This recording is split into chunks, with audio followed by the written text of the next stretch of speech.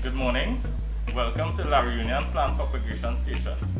I am Ravi Narayan, Agricultural Assistant 2, and this is Mr. Krishna David, Agricultural Foreman. Today we will demonstrate cocoa grafting.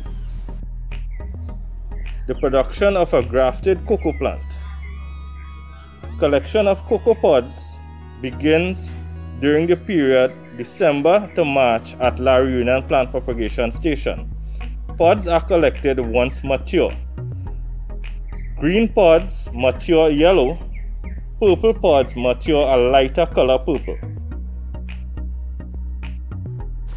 Pods are placed in the terraces and then cracked open.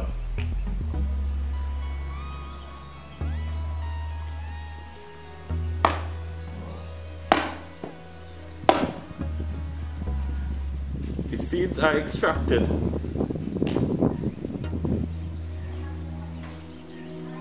and then washed.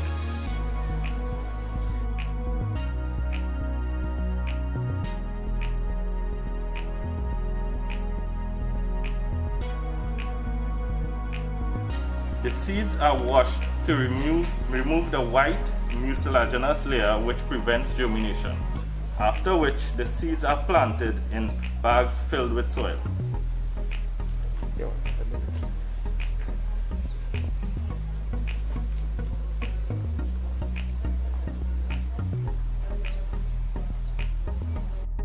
After sowing, the seeds normally take 1 to 2 weeks to germinate.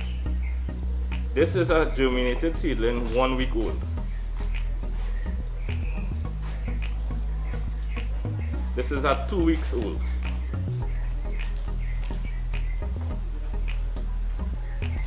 This is a seedling at 1 month old.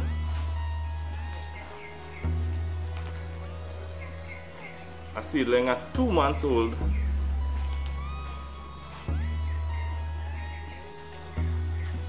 Seedling at 2.5 months old, and a 3-month-old seedling ready for grafting. Selection of scion material. Mature cocoa trees are monitored and the scion is selected according to the size and flushing. We use the second to last flush, and the stem must be from dark brown to green. Once that is ready, we use a secateur and we cut off the entire stem with the leaves. This is immediately placed in a piece of damp cotton cloth and taken to the grafting area. Cocoa grafting. We have the rootstock ready. We have collected the scion. We're now going to begin the procedure. First thing we do, we sterilize our tools. We use a 98% alcohol solution and we sterilize the knife and the secateur.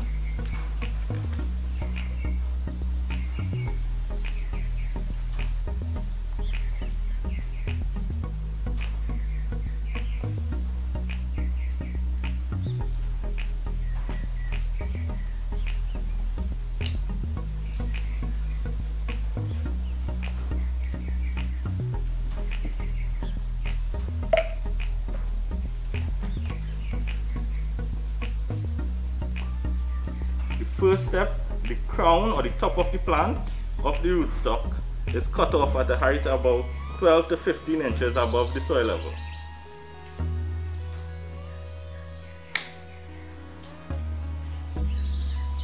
A cut is made at the center of the stem downwards for about 1.5 to 2 inches.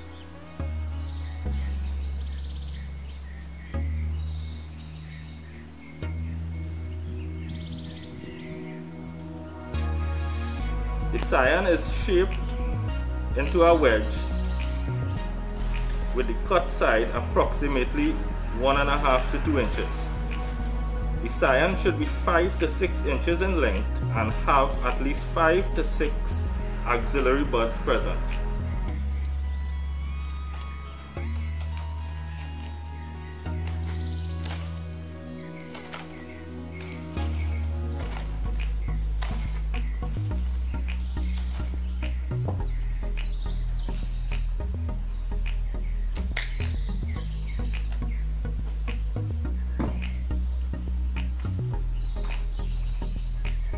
Here we are making the wedge onto the scion.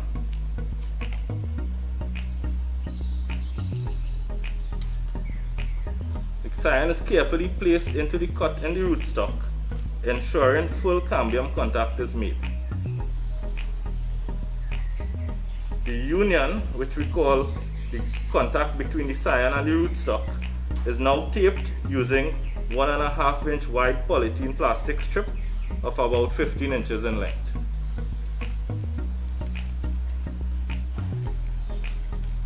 It is wrapped from the base of the union upwards, covering the entire scion. The wrap must be tight and not allow for water to enter.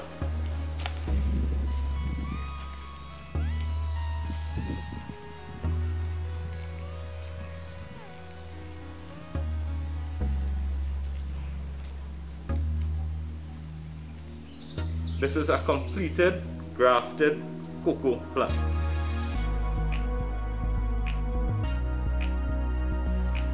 Two weeks after grafting, we do what is called a first release, where we remove the plastic tape partially to just above the union.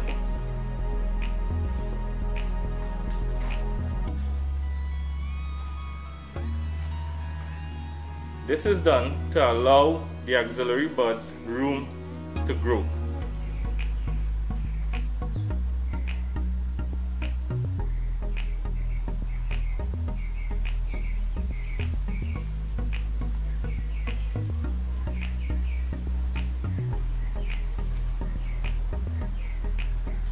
Two weeks after the first release of tape, we have the auxiliary buds beginning to shoot.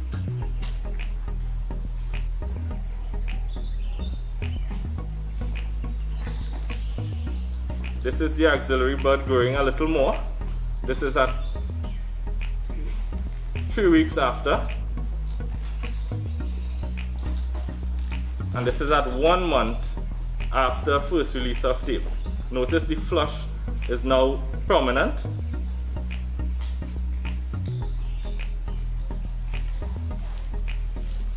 The flush has now begun to harden, and this is at 6 weeks after grafting.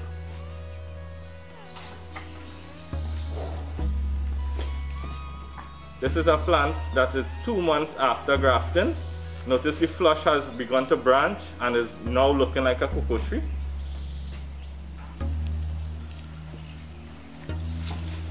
This is at 10 weeks after grafting. The flush has begun to harden and it is almost ready for sale. This is at 3 months after grafting. Notice the union has completely sealed.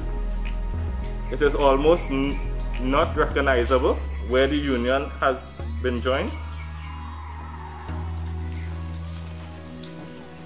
And this is at 3.5 to 4 months after grafting. We have a cocoa plant that is ready for sale.